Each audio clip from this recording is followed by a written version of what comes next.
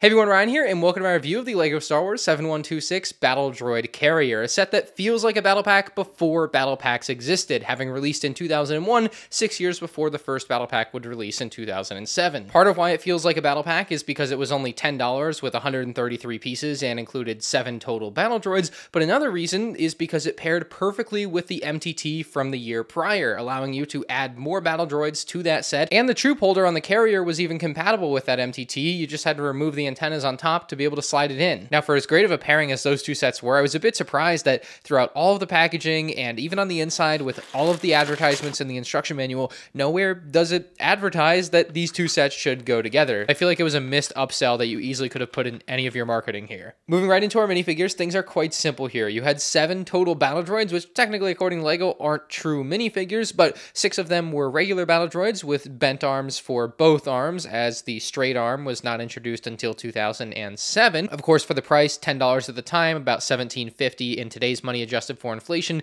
getting 6 regular battle droids is excellent. And looking back at it, this was probably the most efficient way to build a straight up B1 battle droid army ever. All of them, of course, came with the big megaphone blasters, and I mean, they're battle droids. They're pretty timeless, of course. The other battle droid here is the pilot battle droid. They gave him a blueprint on his torso. This wasn't the first battle droid to receive printing on the torso, as that goes to the battle droid commander from the year prior, but this one is still very good. In case you were curious, he doesn't have any printing on the back or anything. It's just the front of the torso. He includes 0 weapons. He is simply here to pilot the droid carrier. So we can take our pilot battle droid and we can place him inside of the battle droid carrier. There's just some studs for him to stand on, and it's a little bit awkward sometimes to get him to attach to those studs, but in this case it was a little bit easier. The reason it's awkward is it's just a weird space to work into because this front section doesn't really move. Like, it's not made to flip open in any way, so you just kind of have to work around it, which kind of sucks. Like, you can pull the whole thing off if you want, but like,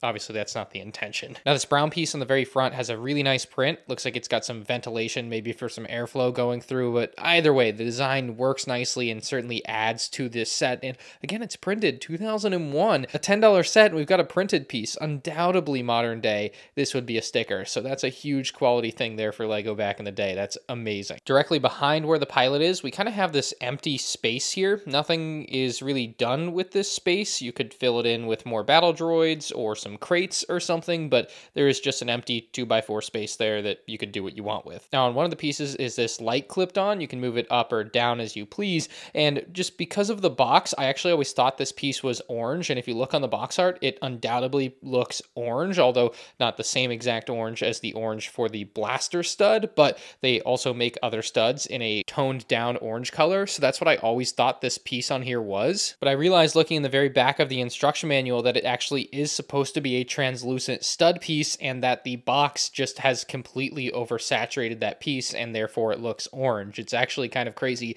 to see the color difference. So in my head, this part forever was orange, but is officially supposed to be translucent clear, so just the more you know, I guess. You learn something new every day. Now, of course, the main point of this build is to carry battle droids, and that is what the entire back section is good for, and while these studs will remain unused throughout this video, they are again a place where you could place more battle droids or more accessories or things. It is otherwise just empty, unused space. So we have this piece here that slides right out from the back of the carrier. This again is what can fit inside of the larger MTT, as long as you go ahead and remove the antenna pieces, which I don't really need to do here because I'm not putting it in the MTT. I just want to put battle droids on it. In case you need to know, this is what the battle droid carrier looks like with nothing in it, and that is the bottom side of the droid carrier. It does have the inverted tiles so that it can move smoothly along most surfaces, which is definitely a nice thing. You see that on a lot of LEGO sets from this era and onward. Now, when it comes to actually placing a battle droid on here, it can be a bit of an awkward process. You have to bend him down and then move his head like all the way back like that. It looks super awkward when he's not actually attached,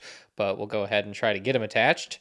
Just like that. So his hands will clip in. His feet don't really attach to the studs. They kind of just touch them and go around them. So it's not like a complete attachment like you would think of normally. And I'm pretty sure there's not really a way to contort that to make it work, since, you know, this piece obviously blocks it from being a straight up connection. So it's not supposed to connect anyway, but just so you know, it doesn't connect. It can be a bit of a process to get them all on there, but I think with all 6 on there, it looks quite cool and definitely makes it look like you have a real army ready to transport. Now, you of course still have your blasters for each of the battle droids, and while you could really place them anywhere, they're intended to go on these 3 studs on each side for the 6 total. Obviously, the classic look is something to love, but another thing I really liked about these older Megaphone blasters is just how easy you could really set them down anywhere like this. It was just really simple for LEGO to make a spot, and then you could come along and attach your blasters onto it and be ready to transport them, like without having to have any extra special pieces that, you know, you inserted the end of the blaster into to hold it. Like, it just attaches anywhere. So if you didn't notice the rail system in place, there it is. And so you'll just slide it right on into